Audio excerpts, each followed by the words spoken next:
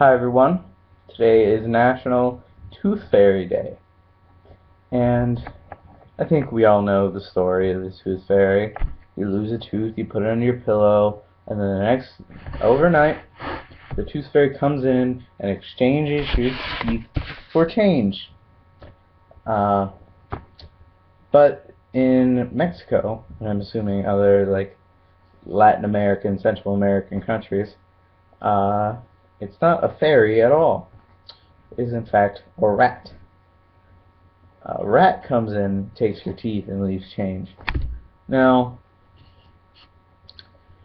I don't know about you, but personally, I like the Tooth Fairy story better because I don't want to think about a rat getting in my room and being on my bed and taking a part of my body away. Even if he's paying me for the part of my body, I still don't want the rat in my room on my bed next to my head taking a part of my body.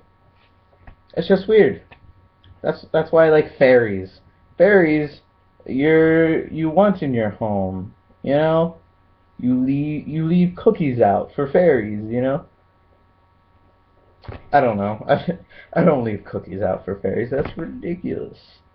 Fairies don't eat cookies. Don't be foolish. Don't be a fool. My cat's here. He heard about rats, so he was like, I want some rats, please. No rats for you, Snickers. My cat's name is Snickers. He's a cat.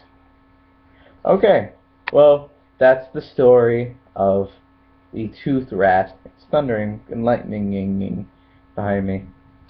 Well, happy Tooth Fairy Day, everyone. There are no rats, cat! Happy Tooth Fairy Day.